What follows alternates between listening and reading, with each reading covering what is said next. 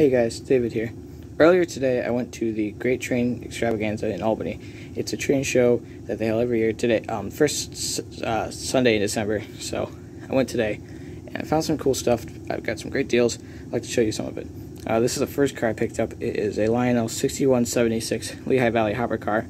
I believe this car was made around 1966 or 64, something like that.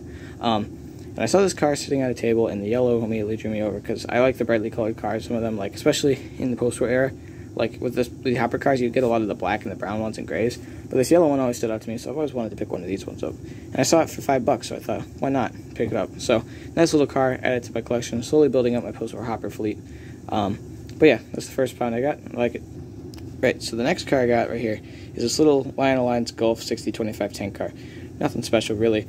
But I actually got this from Al's Vintage Toy Trains. If you look on YouTube, you might have seen his channel before. So he had a booth there selling some stuff, and I saw this car for $5, and I thought I'd pick it up. I'm subscribed to him, like his channel, like what he does. So I thought it'd be cool. So yeah, I have this now.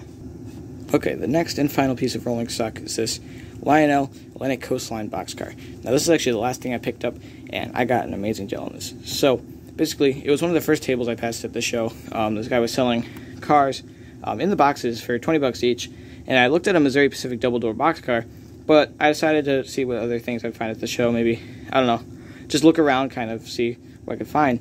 And so I kind of walked past it. I came back later, I saw it, he had a piece of paper sitting on these cars saying $15 all boxed cars, so I decided, okay.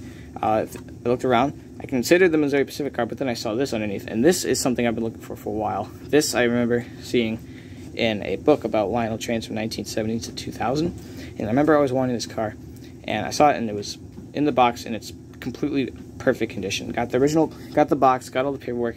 I don't even think it had been opened. It was still in the original plastic. The wheels never been run, coupler's perfect, and I got this car $15. So like, you can't go wrong with that. This is something I wanted for a while. It's full scale, and for $15, that's just absolutely amazing. So I'm very happy with this.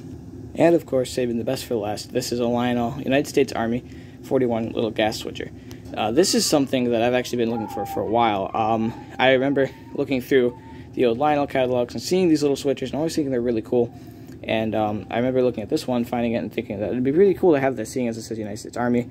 And I think that's pretty neat. You know, some of these early Lionel switchers, the military ones and stuff, these are cool. So this one is from like 1955, I believe. And this is really cool. I got a pretty decent deal on this one. I got it. I was looking at the table and stuff, looking at it, got it for $40, and I think that's great because it runs really good. And the best part about it to me, I was looking around at it, all the window struts are completely intact. There's absolutely no damage on this. It's a little bit dusty, but other than that, it's perfect condition. So I'm very happy with this. Great find. And overall, I think it was a great show. I got some really good buys and stuff. I think I got some great deals. I'm just very happy with it all.